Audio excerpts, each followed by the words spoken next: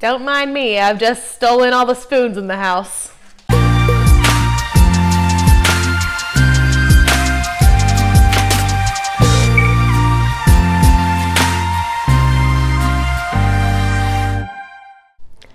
The spoon theory, written by Christine Massaradino, is a tool chronically ill people use to explain what it's like to live with a chronic illness.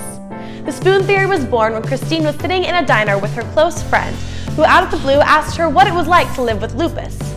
Knowing that her friend was looking for more than the dictionary definition, she proceeded to gather all of the spoons on all of the tables in the diner while lost in a train of thought.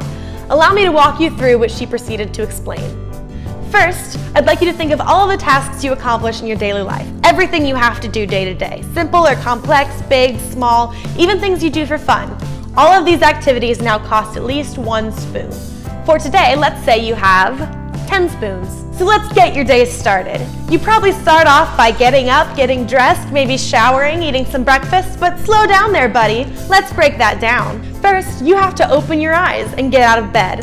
That's 1 spoon right there. If you'd like to shower, that'll be 2 spoons. You've presumably got to get dressed.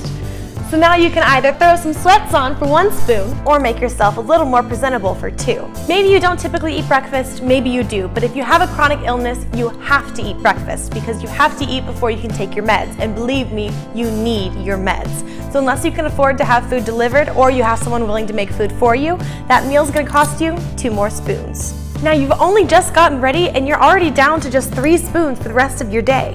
You could still do something like take your kids to school, go grocery shopping, or hang out with friends, but all of those are considered 3-spoon activities, so if you do them, you won't have any spoons for the rest of the day. You could borrow a spoon from tomorrow, but then you'll have less spoons tomorrow, and that's not practical at all. Obviously, our energy levels are not some sort of math equation we can figure out in our head. It is much more subjective than that, much more based on guesswork and feeling, and it's very unpredictable, but it is always there.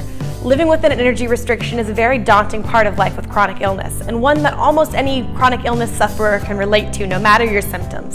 This is why many of us call ourselves spoonies. We're the people who have to hoard spoons and refrain from activities everybody else seems to participate in. It's nearly impossible to keep the house clean or have an active social life when it seems to take all of our spoons just to survive day to day. To quote Christine, I can never make it go away and I can never forget about it. I have learned to live life with an extra spoon in my back pocket, in reserve, to always be prepared. Thank you guys so much for watching. I'll include the full text of the spoon theory in the description down below. Next week, I'll be making a video on the updated spoon theory, the battery theory. Until next time, hoard those spoons, guys, and be well.